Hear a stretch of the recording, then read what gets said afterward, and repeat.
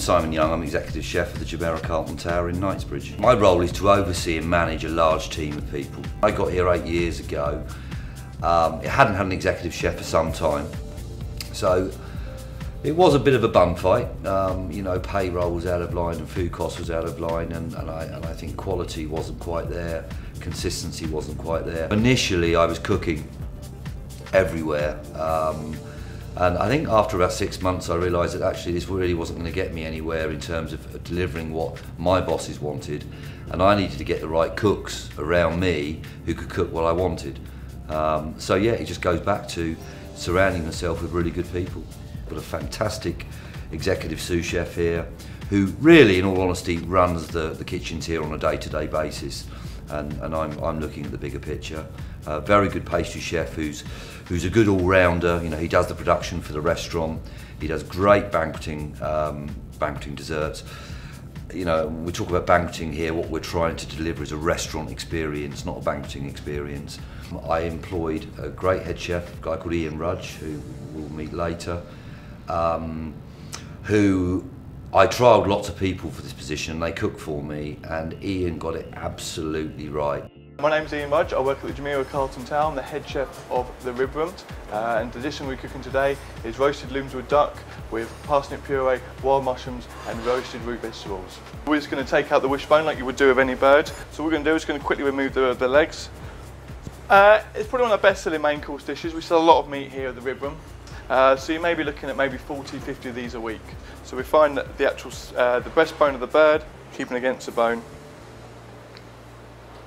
So here is the confit. We're going to rub them in a mixture of salt, pepper, lemon zest, juniper berries, some thyme, some garlic and some aromats all mixed together into a powder. We're going to rub that into the leg and into the neck. We're going to leave it for about 8 hours, and then we're going to then cook them in confit oil. The skin side is obviously relevant, but the best side for future confit is obviously the flesh side. 5 outlets in total, which consists of banqueting, which is up to 400 covers, 24-hour room service, the rib room, the chinoiserie and the club room. Here we go, we have the duck. It's out the fridge now. It's been there for 8 hours. It's marinated. Rub off that excess, the excess sauce and the excess marinade that hasn't made its way into the duck. So we're just going to put that in there like that.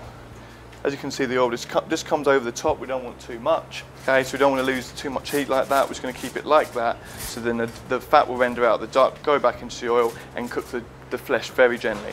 So this is the Charvet suite.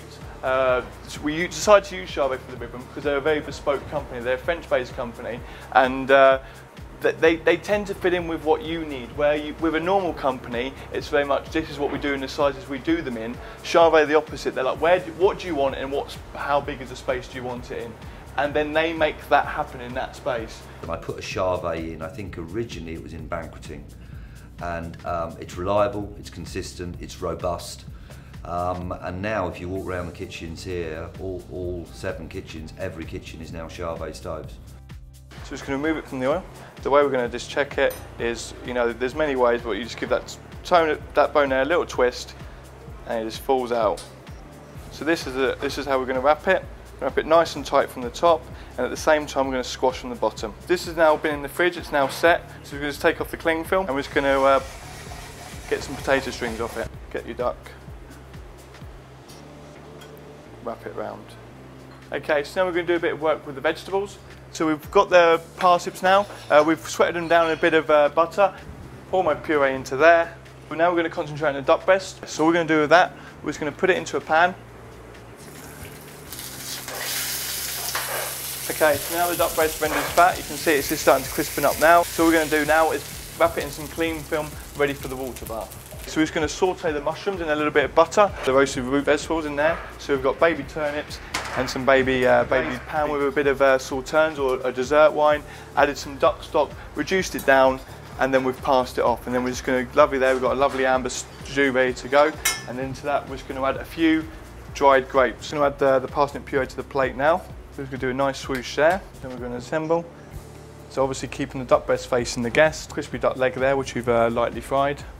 The root vegetables, a few of the wild mushrooms on top, a few bits of baby watercress just to give it a bit of freshness to the dish, And also, this will just help bring out the colour. So now the raisins have been in the jus for a bit, they've started to plump up slightly, they've absorbed some of that sauce. You know, they're not the hard raisins you see in the shop.